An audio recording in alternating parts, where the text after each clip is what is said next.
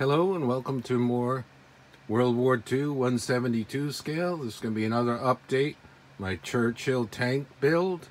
I've got the tank basically built, completed, and then I'll talk about the next step in a moment. We've got the box that's an Italy Churchill tank, and I'm showing some tank riders that I'm going to be using, and then we'll talk about the brand of paint and look at some of the paint brushes. Let's take a look here. This is the Italy Churchill Mk III. I believe that's an older box. I got this one through eBay at a lesser price, but the box was open and it was missing a couple pieces, so I had to do the best I can to make up for that. Let's bring the tank over here. On the sprue, I painted an olive drab, which was this one, model color. These are very nice paints. They're about $3 each. And then I also painted a steel gray with a wash on the tracks that I did. So you can see it's been painted a couple times, what was on the sprue.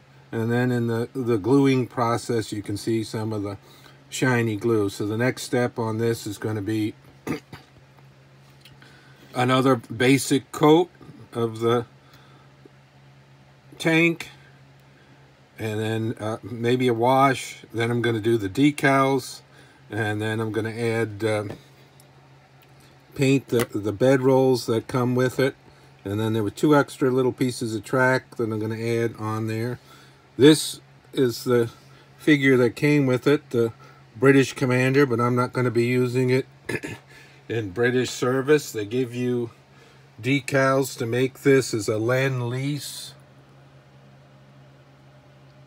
Russian tank at Battle of Kursk, the famous big tank battle of 1943. You can see the cool decals with the Cyrillic lettering, the Russian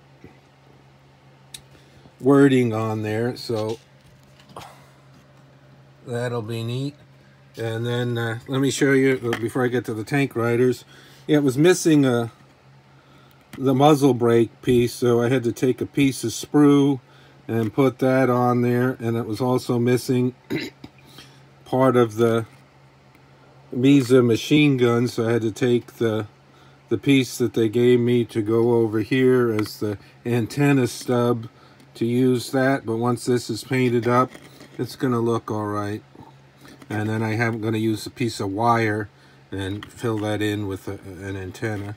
You can see it comes with molded tools on there. I'm going to have to do my best to try to paint those on there. Repaint the whole thing. I always like the Churchill because it's such a big tank, classic. It's got thick armor on it. It's from the front. Yeah, so I have a whole book on,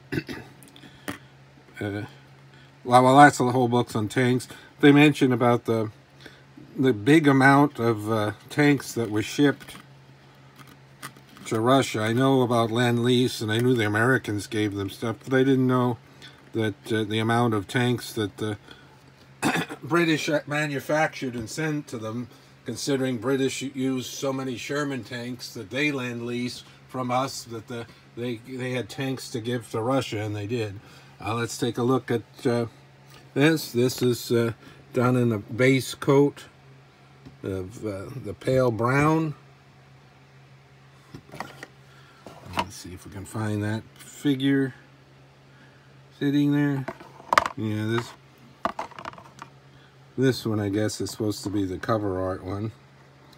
So it's not gonna be quite what they're showing on the artwork, but a basic brown. It might get lightened up as I go along, and then I have to paint all the other parts, some grays, blacks, and other tan. And then on some of these where they got the big blanket, I might do an olive drab. I did a video on all these tank riders before, so I don't know how many of these I'm going to use on here. It's a very big tank, so you could have a fair amount of them on there.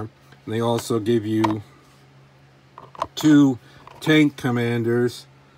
In this one, I've got the hatch open. I'll either alter that one, or more likely I might see if this fellow will fit in there.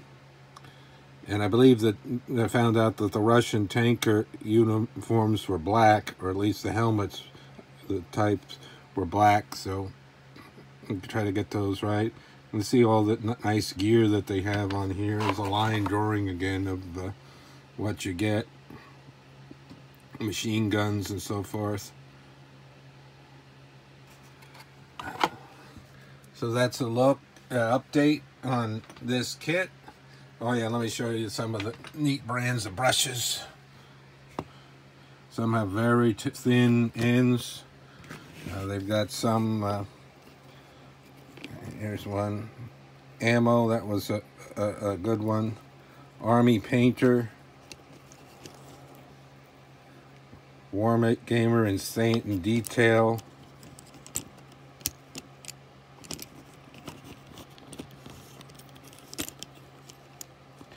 Another one. Oh, look at that one, just busted off. Oh well, that can be fixed. And then a couple of other brands in there. Some cheapies. And then I have another grouping that I just got from another one. So lots of paint brushes. It's expensive to get all this, you guys know that. So that's the update here, and eventually when it's completely finished I'll show that too. Until next time, more World War II 172. Thanks for liking, subscribing, and hitting that notification bell. Thank you.